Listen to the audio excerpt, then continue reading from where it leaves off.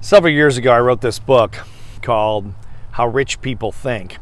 And in the first chapter, I talked about the idea that the middle class, or the average person, at least financially, focuses on saving money, while the world class focuses on, or the rich, focus on earning money. And the first week the book was out, I was on the Today Show and Good Morning America and Fox News and all these shows. And this is one of the things that really got under people's skin, because they said, well, are you saying that savings is not important? Absolutely not. I'm not saying that. And maybe I should have made it more clear. I'm not sure, it might have been my fault. But what I was trying to say was, rich people focus on their earning ability. That is your greatest asset, is your ability to earn money.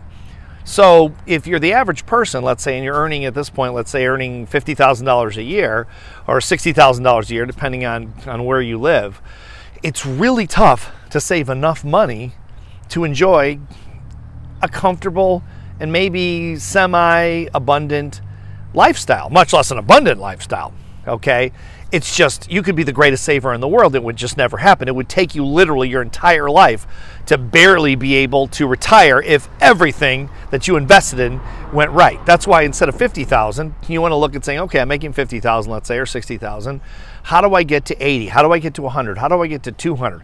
Now you start getting to $200,000, $300,000, $400,000 saving. You can be conservative in your savings and your investments and still live a fairly abundant life. But you have to have some earning power. You've got to have some power beyond the average person to make saving really pay off. And that's what I really meant in the chapter, that rich people focus on earning, because that is your greatest asset in your financial portfolio, is your ability to earn money.